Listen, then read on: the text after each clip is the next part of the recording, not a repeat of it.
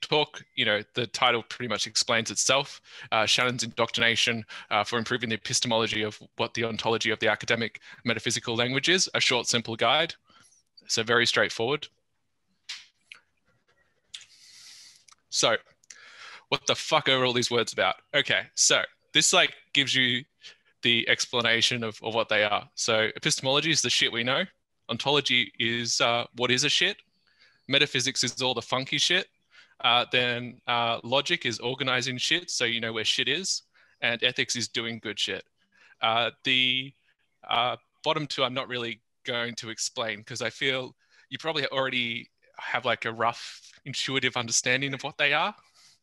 But it's just the three that I really want to hit on because the wording that they use is not immediately obvious what they mean. So if we look at first, epistemology, the shit we know. So this is the study of knowledge. It's answering questions of what we know and how we know it. And so it's things like, okay, I have a pen in my hand at the moment. How do I know that? Well, I could justify that by I have a sensory experience of it. I can feel it in my hands. I can also visually see it. And I also know this is a pen. These are knowledge things that I have. And it's around epistemology is how you justify that thing. So it's also how you know that shit. And do you actually know anything as well? How do you justify knowledge of anything? So all these questions really, when you think of epistemology, it's just around questions of knowing. That's basically what they're addressing. And then next we have ontology. So what is a shit? So that's sort of it relates to epistemology because I was talking about the pen before. So I have knowledge of having a pen in my hand, but then as part of that, I'm engaging with its ontology. So it's within the category of pen. It's black. These are part of its properties. Some people might disagree, but this is physical a thing. So it's about capturing that. So it's questions of what it is. So really, when you think of ontology, think of it as questions of what stuff is and how it's structured. Now, you could also look at is a hot dog a sandwich? That's a question of ontology because it's about categories. So it's does the hot dog fulfill the requirements to be a sandwich? And then again, you can see how that can relate to epistemology, how we know that.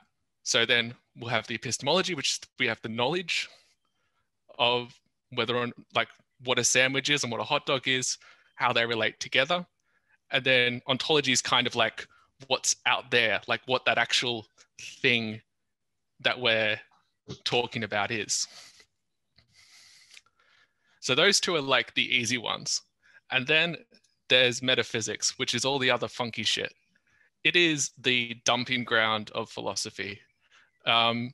Basically, it came about because Aristotle wrote all these physics, and then there was a whole bunch of other stuff he wrote after that, and that was called after physics or metaphysics. And a whole bunch of things sort of fell under there. Now, ontology, though some people will disagree with this. I don't know where I stand on the issue, but for the sake of this, we're going to say ontology falls under metaphysics, that it's a type of a subcategory of metaphysics. But it also covers things like what is the mind? What's the mind made of? What's the experience of that? What is causality? When the pen goes up, what's actually going on? What's actually causing that to happen? It can also be things we were sort of talking about in the previous conversations around free will, determinism, and how they sort of relate to Stoicism. So questions like that. So we were engaged in metaphysical questions when people were asking those type of things. So in short, it's basically just a bunch of funky shit. It's kind of if it's not epistemology, it's not ontology, then it's probably metaphysics. as long as it's not logic or ethics. Simple. So, in summary, so you could say that you have a epistemological understanding of epistemology. You know what ontology is, and metaphysics is all the other funky shit and includes ontology. So these are meant as like starting points to what they are, because there can be subtle differences. Like if I was to dig into these terms anymore, I would be making commitments beyond the minor ones I've made to give like a broad sketch that people will disagree over exactly where the lines are between these sort of categories, or whether they exist in the first place, and what even is, like, you can even have the ontology of the categories. Like, what does it mean, like, when we have this logic thing or these ethics, like what actually is going on there? Yeah, so that's basically what those are. So just to go back to the thing, yeah, so epistemology, it's the shit we know. Ontology is what is a shit, and metaphysics is all the other funky shit. And then there's logic and ethics as well. So now you all understand academic language and will be able to read whatever your heart desires. But I wanted to briefly touch on some of the stuff of the Stoics position, just to sort of center this or give you some idea of how these terms relate to the Stoics. So for their epistemology, I lean towards there not being a good word. Empiricism, if I had to choose one, empiricism is probably the closest. And then some people would say there's a little bit of rationalism thrown in. So what those words mean is, so they're questions of epistemology. So it's that knowing, like, how do we know this? So what they're sort of saying there, an empiricist will say, we know through our senses. So like, I experience this pen, that means I can know there's a pen there. I don't need to justify this any further. Like, it's just, there's a pen, like, that's it, that's the end of it. Whereas the rationalists is we can know through our reason. So I know that I have senses. My senses mean that I am experiencing this pen, and I ought to believe that there's a pen there.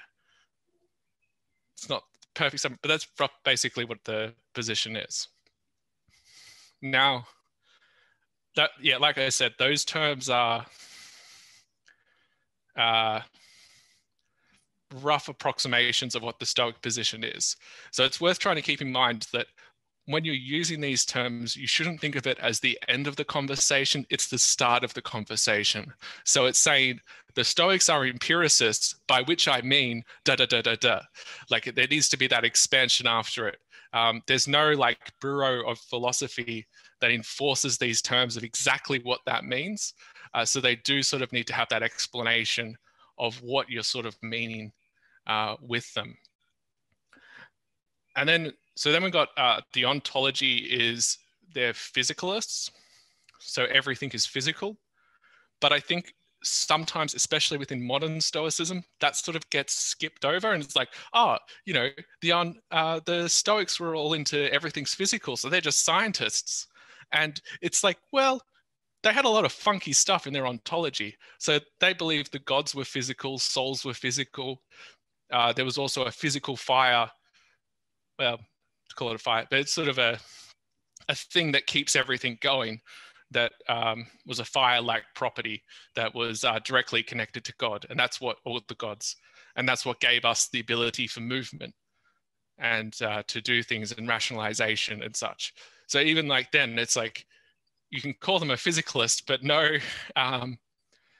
or a physicist is probably not going to find their position of physicalism comparable to science. And it's worth trying to engage with that part, not just simply be like, oh, well, they were just physicists. The other thing too, like within their metaphysics, now, this is sort of, it's a touch anachronistic to sort of talk about them having a metaphysics, because the term isn't one that they really would have accepted. because for everything, it's all physical. Like there's nothing beyond the physical. But they, as that term sort of evolved over time, there are things that they had some metaphysical commitments. So for example, they viewed the mind as physical. I found this good diagram and I sort of just wanted to use it, which is like the difference between dualism. So that's when there's both physical and a mind. So they work together. Physicalists, where there's just physical. Idealism, where there's just the mind.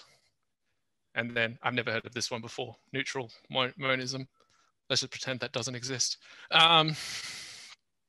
So they view like the mind as a physical thing. Now, even when I say mind, that is also a little bit possibly anachronistic, like where I'm bringing in a modern concept that they wouldn't have really acknowledged what we refer to the mind as equivalent to what they're talking about when they talk about the soul. Yeah, I don't really know how to explain that, which is not a great answer for a presentation, but you know, this is part of this presentation is actually a performative art piece about Stoic resilience when you're in a bad talk with a presenter who wrote it the day before. But yeah, so, and like, that's the thing too, like it's worth remembering the soul is a physical thing for the Stoics. So they believe the only thing that can interact with a physical thing is another physical thing. Like they have to be banging together somehow. So this idea of like central monism, Cartesian dualism just doesn't, they'll be like, how's that interacted? Which is actually like, that's a fairly common critique that still like was around in Descartes' time. It's still around now, where people view dualism as having this problem of how the physical and the non-physical interact. But it is always worth keeping in mind when we're talking about physical in the Stoic sense, this is something which is a bit weird for what we would consider physical. And, oh yeah. So then we've got like around like free will determinism. So that would be called something, it's called a compatibilist. So that's kind of what we're talking about in the previous talk with Sarah there, like around how the determinism and free will works together. So it means that they believe that there's both free will so that we can make our own decisions, but everything is also determined with what will happen. Now, with these terms, everything should have an asterisk next to it because there are exceptions to it. So the Stoics existed for 500 years. They were around for a long time. There was many thinkers over that time and there was many disputes. Like just to take one example here, I said like they were physicalists, but then there were some Stoics within the middle Stoa. So can't remember exactly what the year was for that, but they held to a dualist perspective. So that there was a soul and the soul was of a different type of substance. It was Sidious, I can't remember his name, one of the P ones in the middle Stoa. And yeah, so all of these views are contentious. Like they're within the ancient literature, they are disputed generally. So it's always worth keeping in mind when someone says like, oh, the Stoics were physicalists, it's like, okay, but who are you actually referencing? Which Stoic is it that you're talking about? Because it's not a consistent view, and there were disputes over how that worked.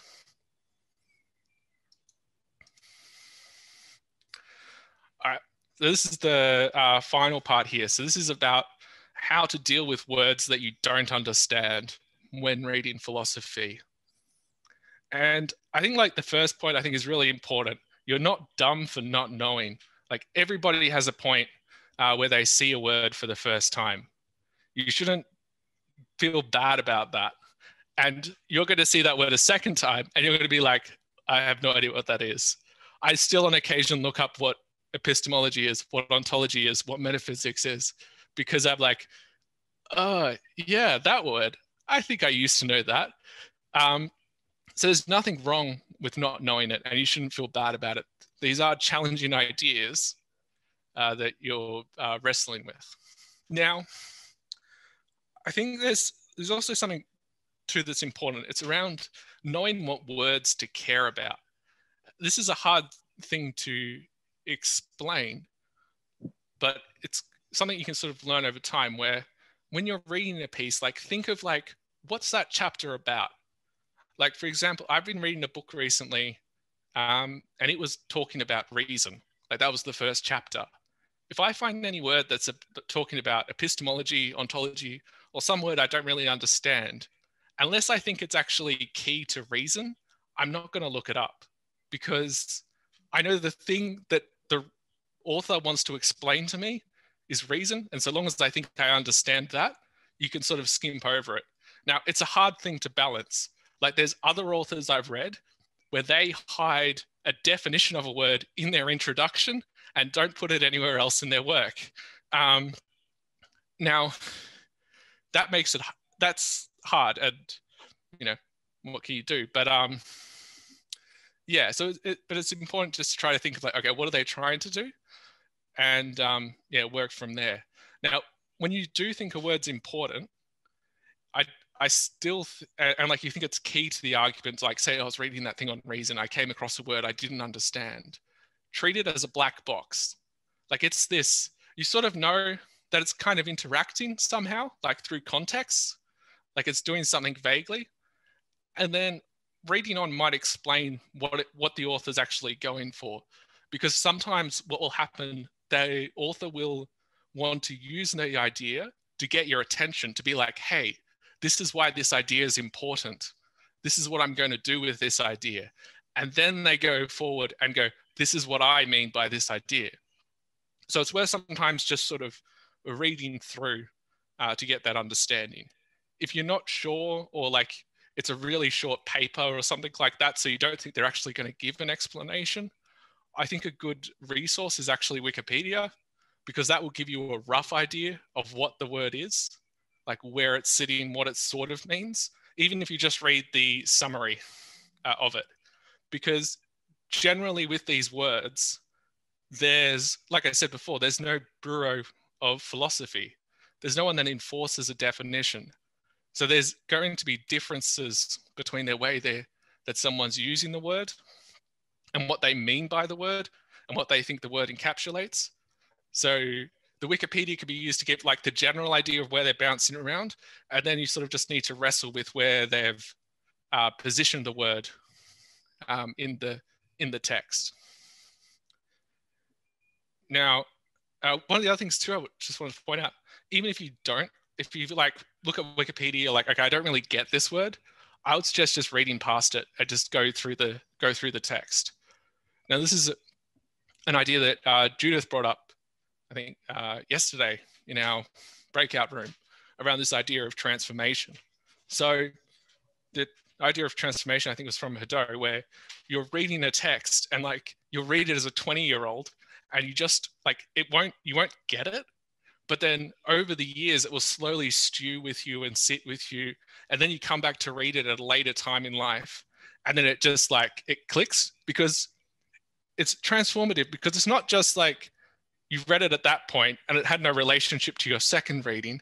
It's that because you've had this time for it to sort of develop within your mind, that you were able to have a transformation of your understanding of what the text was engaged with. So I think that's also important too. Like philosophy books aren't meant to be read once. They should be read multiple times and engaged with. And yeah, I think that's probably about my talk.